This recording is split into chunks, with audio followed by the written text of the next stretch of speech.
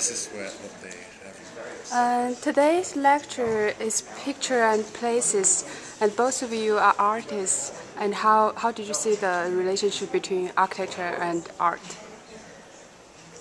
Well, that's one of the subjects that this main subject we're going to talk about today is the changing relationship between art and architecture, and how art can make interventions in architecture which affect its character. What about you?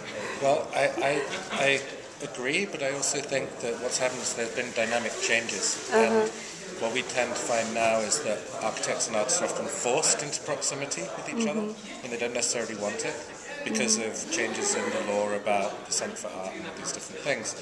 And I think that it's very important to distinguish between collaborative work between artists and architects and work which happens because of a necessity in a way.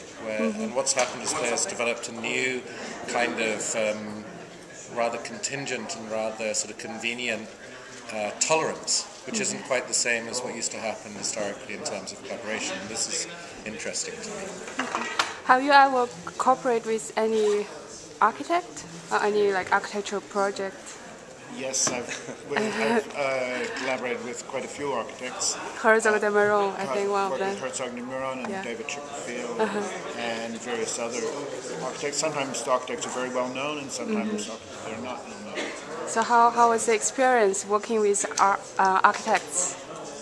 I found that it depends a lot on the architects in terms of how they work and how early the artist is brought into the project. If you come in very early, it can be very interesting because you can have an impact over the whole character of the design. If you come in late, you have to be careful not to end up just decorating what they're doing. Okay. Okay. How did you decide to be an artist? This question for both of you. I decided when I was about 13 or 14 that seemed like the best thing to do.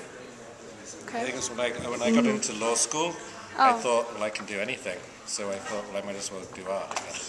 And I changed and I moved to art school instead. And actually I met Michael at that point, who said, you should come. And I thought he meant me specifically, but in fact he was just being polite and being a good teacher. And so I took it very personally and abandoned all my other plans and went straight to art school. Okay. It was a very good idea.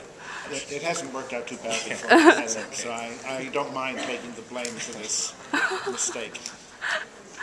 Okay, last question. What would you have done instead of being an artist? I thought about other things. I thought about being, I had an idea about being a playwright.